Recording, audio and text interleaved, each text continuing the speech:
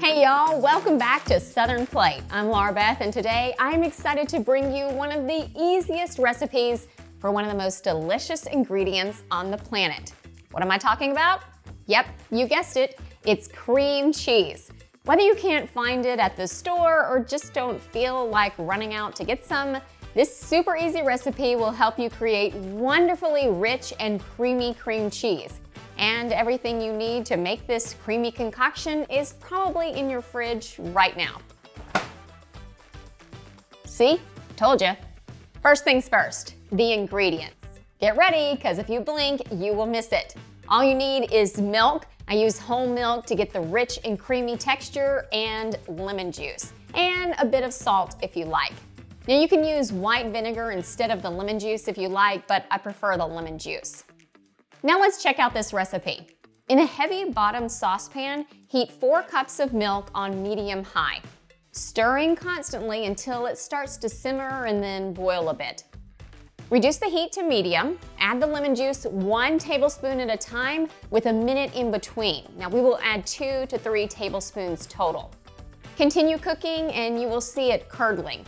Now stir constantly till the mixture has separated completely. Now this should just take a few minutes. There will be a green liquid on the bottom and thick curdles on top. Remove it from the heat. This all happens real quick. I am talking only a couple of minutes. Now place a strainer with a cheesecloth over a large bowl. Pour the curd mixture into the sieve, let it strain and get rid of the whey. Then let the curds cool for about 15 minutes. Transfer them curds to a food processor and mix until they are now a totally smooth and creamy creation. It'll take around 3 to 4 minutes. Keep going if your cream cheese is grainy. Add salt, mix, and taste. Add more if you want more flavor. Now is when you can add herbs, garlic, or any other flavors you like. Store this cream cheese in the fridge. Use it within 7 days, but if stored properly, it will probably keep for up to 2 weeks. Can I bake with this cream cheese? You sure can. Besides using in our glorious cream cheese icing, you can use it in lots of desserts we have on Southern Plate. Take this cherry cream cheese pie, for example. This is one popular dish, and now you know exactly how to make it from scratch.